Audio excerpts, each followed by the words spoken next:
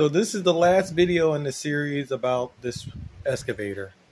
It took a long time to get here, but it's done. It's dirty because, again, I've been driving it and playing around with it. But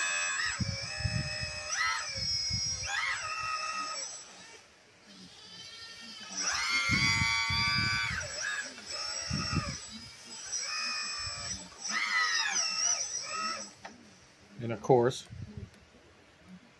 the lights work.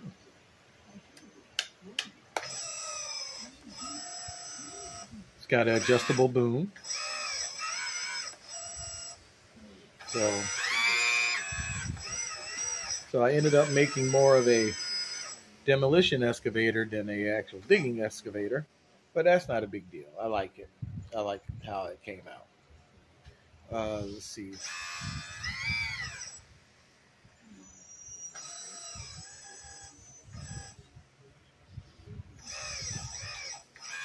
And of course it drives.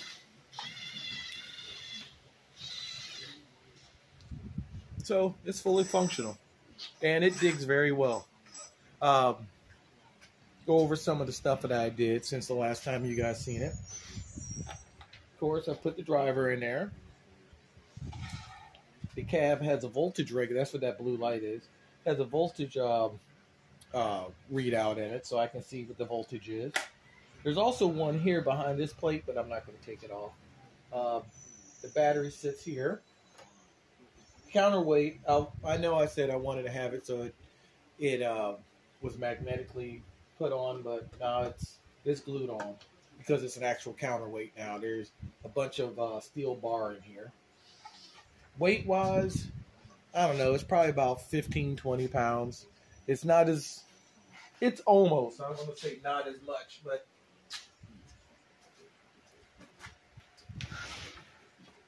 Oh, it's almost as much as that guy, as my Double E Hobbies one.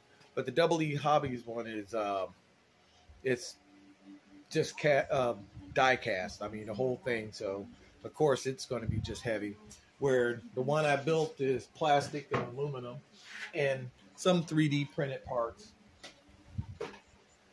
So it's not going to be as heavy as the Double E Hobby one. Now, this is it for this excavator. This whole iteration of this machine that has been around since, I don't want to say 2012 or so, it's done. The next step for it is to get a new one and sell it for parts. So this is the last time you guys are going to see me talk about it or anything like that.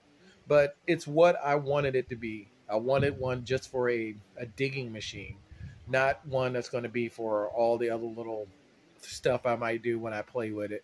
But yeah, I got what I wanted. It was a good little project. It was fun. It was easy. I know I haven't been posting that much on the website, but I've been busy at work and busy with a lot of other stuff. And I don't know if you guys are affected if you live in America like I do, but money has been kind of tight, so little toys are not exactly something that I can spend a lot of my money on right now. But I'm going to try to do more videos. My next project, I'm in the process of thinking, do I want to build another dump truck or do I want to do another piece of heavy equipment, or do I want to do a crawler or a touring car? I would like to do a touring car, even though guys on the site don't tend to like that kind of stuff. They tend to like my heavy equipment more than anything, but I would love to do a touring car. But I want a nice one. If I was going to do one, it would probably be a TAO8 or something comparable to that. It won't be a TTO2, and I'm probably lying to you because the TTO2s come with bodies where the TAO8 doesn't. I'm not really into drift cars, but it might even be one of those. But anyway, that's the video.